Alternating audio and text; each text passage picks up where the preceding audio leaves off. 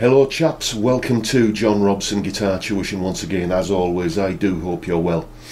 Now then, today we're going to be taking a look at this guitar, the Harley Benton MS60 CA Limited Edition, which is Harley Benton's kind of tip of the hat to a Fender Mustang.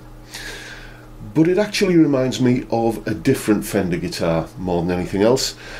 Back in 1984, as a sticky-fingered 17-year-old, the first Fender guitar I ever played belonged to a friend of mine at college, a lad called Mick, who owned a Fender Music Master, which was like a fixed bridge, single pickup version of the Mustang. You actually could get a twin pickup version of it called the Duo Sonic, and then when you got like the tremolo on it, it was the Mustang. And Mick's Music Master had a DiMarzio humbucker chiselled into the back end of it, and it was a bit ropey, to be honest with you, but it was a real Fender. And just the thrill of being in the same room as an actual Fender guitar back in 1984 in the UK was quite an event, and I actually got to play on it, and that was like, it was a bit of an experience, to be honest. So yeah, this guitar kind of makes me feel quite nostalgic. So what we're going to do first of all is take a look at the specs of this guitar, what it is you're actually getting if you choose to buy one. Then we're going to discuss the fit and finish and the quality of it, and then finally we're going to hear some sounds, and then I'll tell you how much it costs. So here's the specs. If you choose to buy one of these guitars, what you will be getting is a basswood body and a Canadian maple neck, a rosewood fretboard. These guitars were built before they started using the heat-treated maple as a rosewood substitute. You get 22 medium frets, and up at the top end there is a graphite nut. Powering the guitar, you will find a pair of Wilkinson single coil pickups. The scale length is quite short, 24 inches. And the whole thing is finished off in a fetching shade of candy apple red with racing stripes. Right, one thing I forgot to mention there in those specs is, as you can see, we have a Tune-o-matic style bridge and a stop tailpiece, which has nothing at all to do with Fender, really, does it? It's more obviously a Gibson thing, but I just think it adds to the sort of quirky coolness of it. These guitars, when I say these guitars, I mean the Fender Mustang Duo Sonic Music Master. They were intended as student guitars, and therefore they've got this shorter 24-inch scale length. And we'll talk about that in a moment. But the general fit and finish of this guitar is really rather good. Apart from the fact that it's a bit dusty, the finish on this is absolutely stunning. You've got a real kind of gold metal flake underneath that translucent red finish. I don't know how well this is coming across on camera, but trust me, it is really rather nice. And I do like this touch up here, the headstock finished in the matching colour. That really works well for me. The neck is a fairly standard feeling Fender type neck. I guess you'd probably call it something akin to the modern C profile. A nice happy medium neck that's comfortable, basically. Really well cut nut. Action is low to medium. You could probably get it down a little bit lower if that was your desire, but it's fine the way it is. Intonation sounds really good. I haven't checked it on a tuner yet. I've just done that thing that we always tend to do, just go up and play. Well, I always just take a D chord and move it up an octave and give it a strum, and it seems fine. Yeah, it works. We've got two switches here, just essentially on-off switches for the pickups, so you can't sort of flick quickly from one pickup to another. You've got to switch one off and another one on, like that, and a master volume and a master tone control. It's a very, very simple guitar in terms of its layout and controls and everything, which is ideal if you're building a guitar aimed at the student market. Now, one of the things that I notice when I'm teaching younger children to play the guitar is that the parents will often go out and buy them one of those 3/4 size guitars, and if you're a parent looking to buy a guitar for your young child, then don't get one of those. They're really not very good at all. You'd be much better off getting something like this, which is just that little bit smaller and more manageable.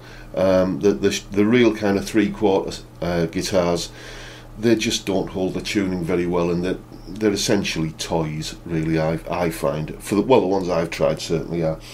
So there you have the specifications and the fit and finish. Let's have a listen to what this guitar sounds like.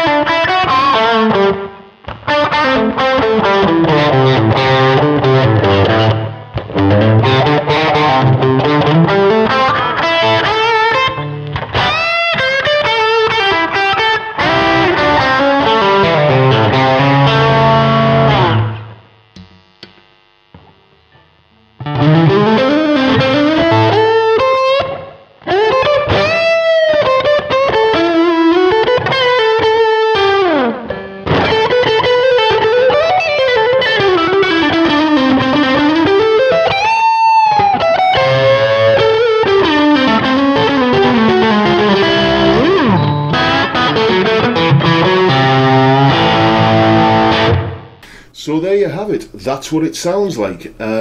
Before we talk about the sounds, I'll just mention that, you know, I'm a big lad. I'm 6'7" and 17 stone. At no point when I was playing this rather small guitar with a 24-inch scale length did I feel cramped or have that experience that I'm sure we all had as kids when we nicked our little cousin's bike, you know, where you're pedalling away with your knees up around your chin. It never kind of felt like that. It's a comfortable guitar. So let's talk about the sounds. I mean, that clean sound on the bridge pickup is perfect for like 60s style jangly sort of stuff, you could easily break into something like Ticket to Ride or something on that. The middle position on the crunch sound, if I'd had more time, I would have tuned to open G and started breaking out the Keith Richards riffs, because it's just a perfect sound for that kind of thing. Neck pickup on the crunch sound, pure Texas blues, I thought. You know, there's a good collection of sounds in this guitar. I mean, admittedly, the high gain sounds were a little bit generic, but still usable. And if that's the sort of thing you're going to go for, then just drop a hot rails into the back end of it. A very credible set of sounds, as I say. And, you know, you've got a guitar that looks cool, it's well put together, it's set up nicely, plays well, and it sounds good. Let's talk about how much this guitar cost. This guitar costs the same as this pair of bathroom scales. Now, I've always thought that the one thing missing from a set of bathroom scales was a Wi-Fi connection. I've often wondered how long it would be before someone would make a set of bathroom scales that you could connect to the internet, and now somebody's finally spotted that gap in the market and it's arrived. But on balance, I'd rather pay £86 for another guitar. Frankly, it's not even a close run choice, to be honest with you. You know, if you're looking for a cheap guitar as your first guitar, especially if you're a small person, or if you're just looking for a spare guitar to have in case you break a string, or if you want a guitar to, you know, to keep for that odd song in open G or dadgad, or why not just get one and jack the action up on it and use it for bottleneck. It's so cheap, £86, that you really, you know, you can't afford not to have one. I think I'll be getting one. I'll just have to get it past the missus first. And yeah, all in all, the Harley Benton MS60 CA Limited Edition, great little guitar. I'm probably going to be getting myself one, and yeah, it's absolutely great. So we'll leave it there for today. I'll just mention, as always, that if you live on Teesside in the northeast of England and you would like some tailored one-to-one guitar tuition, then get in touch with me via the details at the end of this video. Even if you don't live on Teesside, give me a shout anyway, because I also now do lessons via Skype.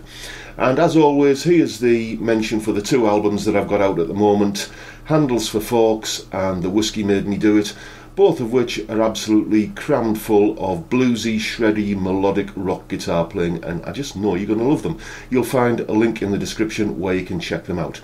And with that, I'll wish you all a good day and see you next time. Bye for now, folks.